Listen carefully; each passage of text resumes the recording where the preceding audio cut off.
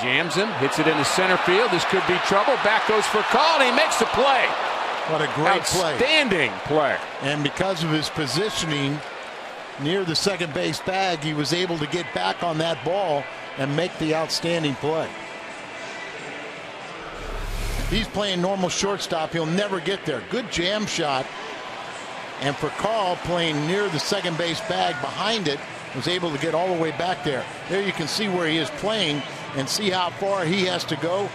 Look at Terrio at second base. He had even longer as he was playing way in the hole.